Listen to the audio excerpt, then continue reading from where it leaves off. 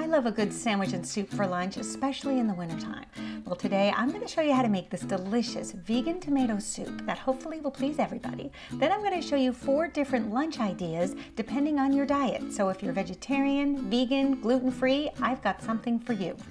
The best part is that most of these lunches can use the same group of ingredients. So if you have people at home that have different diets, not a problem. You don't have to go out and buy a ton of new groceries. And as always, I'll show you my favorite gadgets for packing up lunch, because sometimes that's half the battle. So for our soup, we are going to be working with cherry tomatoes. This time of year, they're really the best bet when it comes to finding a sweet tomato. You're going to be using 20 ounces. Then you're also going to take a 1.5 cups of a white onion, add that to your sheet pan. And then I also like to use shallots. I think that it sort of adds a little bit more depth of flavor to the onion. So when you get to the store, sometimes you'll buy 1 shallot, but there's actually 2 bulbs in there. So you want to use both. Go ahead and you can just quarter them. At this point, it doesn't need to be perfect because we are going to be blending up this soup, and then you can add some salt and pepper. And then I also like to add 2 cloves of garlic. The garlic is going to become really sweet and delicious as it roasts in the oven. Peel it and then cut it in half and throw it on top of your tray. Then you're going to drizzle the whole thing with some olive oil, about 2 tablespoons. Pop this in the oven at 450 degrees Fahrenheit for anywhere from 15 to 20 minutes. Just until the tomatoes are blistered, those onions are translucent, and everything looks really delicious.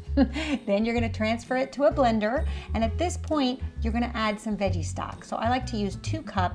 And anytime I'm blending anything that's hot, I like to put a little dish towel on top. That way, if it splatters, it's not going to burn you. Then you can transfer the soup to a stock pot. And at this point, I like to pump up the flavor of the tomatoes a little bit by adding 3/4 cup of tomato puree and 2 tablespoons of tomato paste. Then you can stir that all up until it's combined. And then I like to add some Italian seasoning. About 1.5 teaspoons, I think, does the trick. If you don't have Italian seasoning on hand, you can use 3/4 teaspoon of dried basil and 3/4 teaspoon of dried oregano.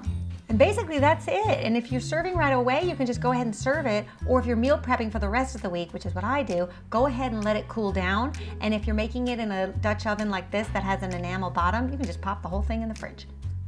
Okay, now for our sandwiches. Sandwich number 1, a delicious chicken pesto sandwich, which pairs beautifully with the soup. So the first thing you want to do is roast 2 chicken breasts. I like to use skin on, bone in, just because you're going to get a more succulent chicken. You'll roast that at 400 degrees Fahrenheit for about 40 to 45 minutes, just until it's cooked through. Okay, now what I typically do is shred one of the chicken breasts off the bone with 2 forks and keep the other one in the fridge. That way it's just fresher throughout the week as you make your salad. I kind of make the salad in batches, but you could make the whole thing if you preferred. Okay, now here comes the really easy and delicious part. You're just going to use some store-bought pesto. Add about 2 tablespoons to your chicken. You could use homemade pesto. I'll leave you a link in the description for my favorite recipe, but you can't beat the store-bought when you're trying to make things easy. And then I also like to add some sun-dried tomatoes that are in oil. I like to get the kind that are already sliced just because it makes the prep a lot easier. And then I also like to add some of these delicious buttery pine nuts. Then you can just mix that all up and basically your salad is ready to go for the week. How easy was that? Okay, now let's talk about bread. A good sandwich always comes down to the bread. I like to use these take and bake rolls because they're so great. You put them in the oven and they're halfway baked, and then 5 to 7 minutes later, you get this really delicious golden bun that tastes like it just came out of the oven. Then I do like to spread a little bit of mayonnaise on the inside of the bun just so that it's not dry.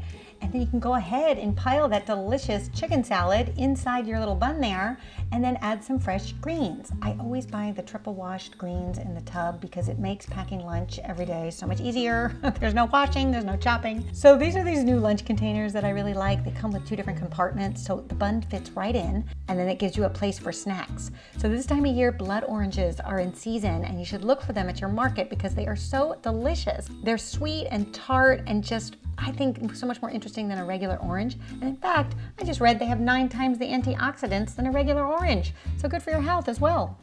And then I also like to put a little bit of chocolate. I think that there's a great combination between the citrus and chocolate. And sometimes after your lunch, let's be honest, you just want a little bit of something sweet. I do the dark chocolate just because it has a little bit more health benefits than something like milk chocolate. Then to pack up this lunch, I found this new lunch bag that I really love because it's really deep and it's tall. So it allows to put your sandwich in there as well as your thermos. So I use these ice packs and I put them on the bottom, and then the lunch container will just fit on top of that. And then I just discovered these new thermoses that I really love. You get 2 to a box, 2 different sizes. Not only are they chic and just decorative, but the top functions like a cup. So you can put your soup in there, it's just a little easier to eat. And then inside the lid is a little utensil. So one is a spork and one is like a true spoon. And what's fun about it is it just completely unfolds, almost like those little camping equipment. So you're all ready to eat your soup. They fit right into the lunch bag on top of the little sandwich container, and it just works out so well. So if you're gluten-free, not a problem. You can also make this lunch as a salad. So we're gonna take our fresh greens, we're gonna place it in the bottom of the container. So this is the salad version of the container. So again, they come 2 to a box, which is really great. So it gives you some flexibility. It also comes with a little dressing container. So I just like to put some olive oil in that, just so that your greens are a little bit dressed. And then you can put on the chicken salad on top. And then you're gonna have this really yummy little salad. You can use the oranges, just like we did with the other lunch. Pop in the olive oil and the chocolate, and you're good to go.